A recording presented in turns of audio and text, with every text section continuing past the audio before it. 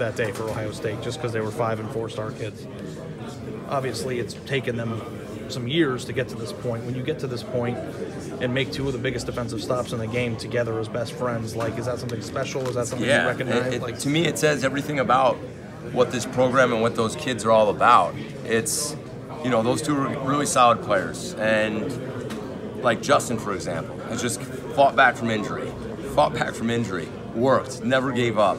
At times he probably could have. And then he probably has the biggest play of the game today on that interception. Like, you can't say as a coach how proud you are of that, because that exemplifies you. Everybody looks at the superstars, right? Today was his day, and that's what college football is all about. That's what life's all about. His work, his perseverance, and then he comes up with that play. Are you kidding me? He'll remember that for the rest of his life, and so will everybody here.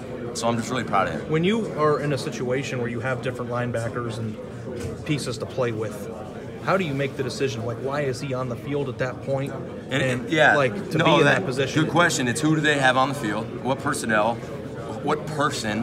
What do we think they're going to run? So it's just, okay, we're trying to match what they're doing. Because it was big just for him to be out there to begin with. That's right. Yeah. So just proud of him, man. It's awesome. I'm glad you asked that question because that needs to be talked about. So I appreciate that. What did you know about Ohio State, Michigan before you got hired here? I watched it in a hotel room every year. I rooted for Coach Day in every one of those games, him and Coach Schiano. Knew it was one of the biggest rivalries in all of sports. I never knew how big it was. No idea. None. The day I got here, I learned what it was all about. What is it that makes it land that, like, oh, now I kind of get this now? Well, to me, it's part of our culture. That's the game. You don't wear blue in our office. You don't say the word. You have periods against them. You have things dedicated to them. That's the game. You've been lots of places where that team has a rival. Has anything in your past? I've never seen anything. No, this is it. I'd love to see one bigger in all sports.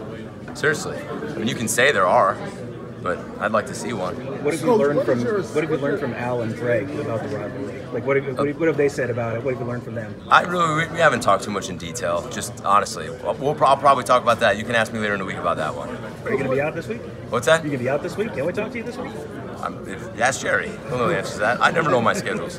Hey, Coach, what was your message to the seniors, especially the defensive seniors that were leaving? If you could just the message from the beginning of the week, we weren't gonna lose this game for them. We were gonna win the game for them. There's no way we were gonna lose this game. We were not letting those seniors walk out of here. Their last game in the shoe, losers. No way. And we told the whole team that wasn't going to happen. There's no way that was going to happen, and it didn't. Jeff, I don't know if you saw Ryan up here after the game. He was pretty fired up. You know? Yeah. And I asked him the question, did you learn something about your team today because of this? Yeah, we definitely learned about the team today. And I said this earlier, there was a time when the momentum was about to swing in that game, and I'd be lying if I didn't say that. And we swung right back, and we knocked them out. So that tells you all you need to know.